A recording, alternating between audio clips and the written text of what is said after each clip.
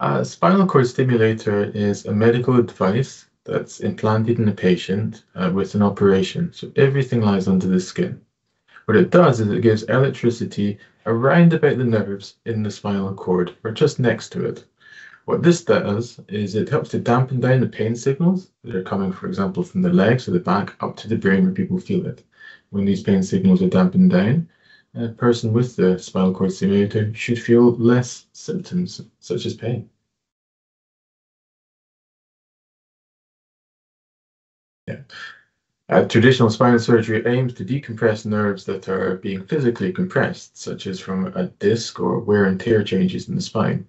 In selected people, this is highly effective. However, it does cause a structural or physical change in the spine, albeit one that's usually well tolerated. However, in many patients, the pain is not clearly related to compression of individual nerves, or symptoms have not fully improved after apparently successful spinal surgery.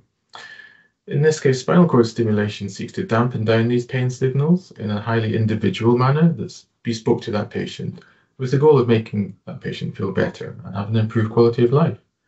Spinal cord stimulation is minimally invasive and it doesn't cause that physical change to the structure of the spine. And if need be, it can be fully reversible. Well, first of all, the mainstay for all patients is good pain management and exercise, which is often guided by a physiotherapist or pain physician to start with.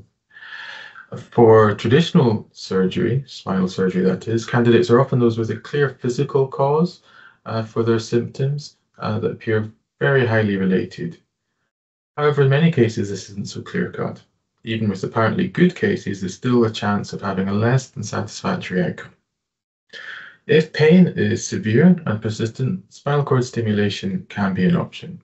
We know it works best in specific types of pain, usually those of nerve origin, but we can discuss that with you and with your specialist. Patients for spinal cord stimulation may have had traditional spinal surgery or other surgery before, but this isn't absolutely mandatory or necessary. With spinal cord stimulation, our aim is not to fully cure pain, but it's to dampen it down to a sufficient level that patients feel better, they can return to normal activities that have been impacted by the pain, and that this should then lead to an improvement quality of life, which is what we all hope for. To be able to assess patients, the best way we've found to do this is part of a team where you meet multiple members and we all have a specific contribution, then we discuss what would be the best or most appropriate options to offer.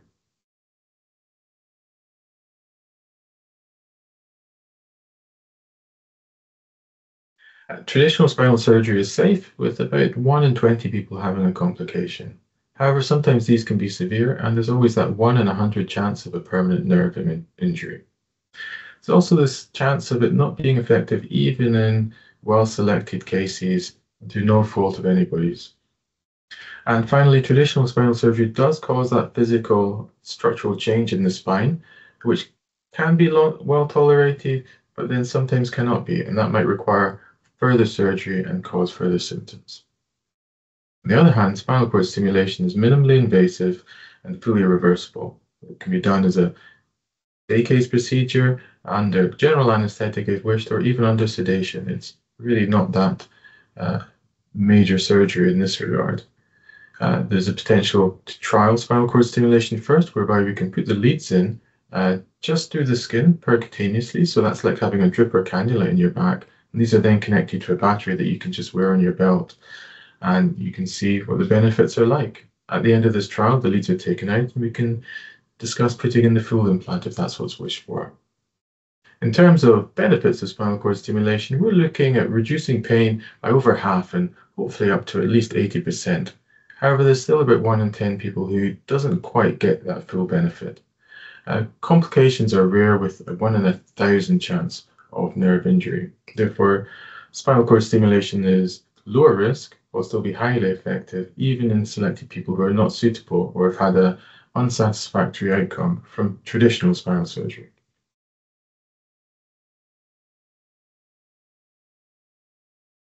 Traditional spinal surgery can be day case, but often requires a night or two in hospital.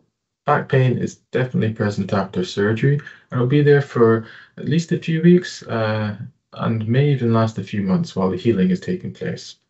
Normally, a return to full activity waits for about 3 months or so, and when patients are reviewed in clinic. The longer term outcomes are good, but there can be issues with persistent back pain, residual symptoms that haven't fully improved, or new problems related to the surgery itself. This is contrasted with spinal cord stimulation, where recovery is fast, with almost all patients going home the same day and requiring really minimal pain relief. Therapy can be started straight away too. And these days we're aiming for a reduction in pain of at least 50% and hopefully up to 80% in most patients. But there's still that 1 in 10 who just don't quite get that full benefit. Outcomes are good long term too and robust to time. For example, the new batteries last over 10 years, but people still come back for replacements saying how well the therapy is working and we replace them. When patients have a spinal cord stimulator, it's key to know that we are all committed to long-term follow-up to troubleshoot any issues and ensure the best outcomes over time.